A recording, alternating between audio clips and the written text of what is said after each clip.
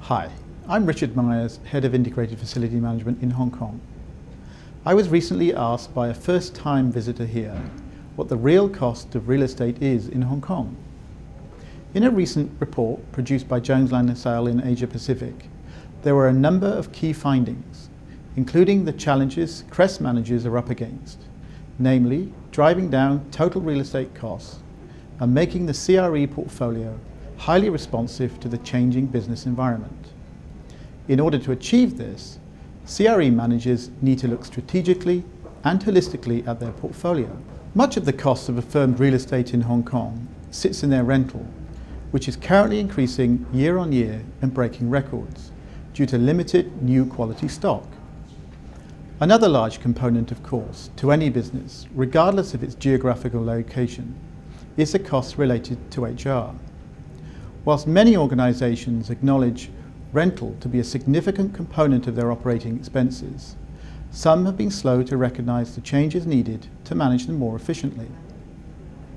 More often than not, organisations are not embracing these drivers and sending up to the C-suite the real cost of the status quo and using them as a catalyst for change, if not now, but for their next review of their portfolio strategy.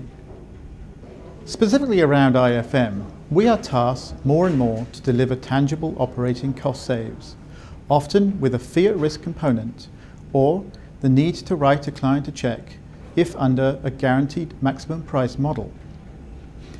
However, many of our clients are tenants, and whilst we deliver saves as promised, and in cases more, to collect our share of saves, the overall sum that we can influence is smaller than the cost, say, of rent. If we could control some of that spend, or at least come up with ideas on how to manage their space more efficiently, greater saves to the client could be realised. So, how can we help CRE managers look more strategically at their portfolio?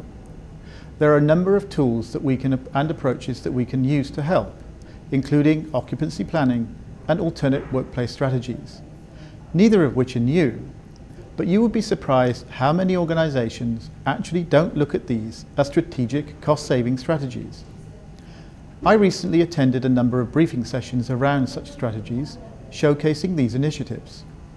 Clients were receptive, engaged, and surprised to learn of some of the benefits of adopting these strategies and the longer-term financial benefits they can bring, thus effectively operating their space at a much higher efficiency. Just something to think about.